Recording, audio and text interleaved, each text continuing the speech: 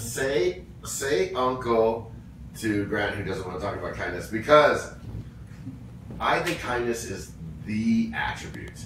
The attribute.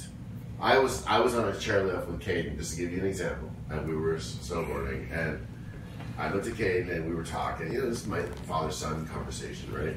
And I said, Caden, you know, whoever you find, whoever you are, who, you know, when you go to the future, for whoever you want to connect with, absolutely make sure that that person is kind. I see, Rick. And the kindness means not to you, Caden. Like, don't how they treat you. It's how they treat the waiter or waitress.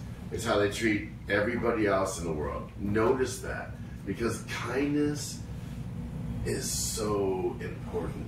And if they're dicks and you marry a dick, you kind of at fault. You brought it on. Yeah, you kind of have to go, well, shit. Now I'm dealing with this asshole. I'm just giving you kudos, man, because, you know, you gave me this rule. It really works. Like, when you hang out with somebody and you start dating or, like, getting involved or whatever, it does help to just simply look at how they treat people who are below them or less than them, younger than them, or a station below them, or a server or whatever. It really says a lot. Absolutely. And I'm going to just narrow it down real quick.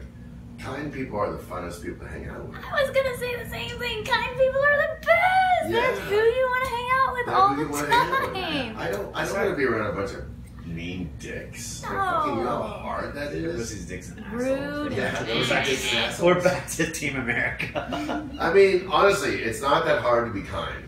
It really isn't hard. So be kind and find people who are kind. And the world can change on that platform alone.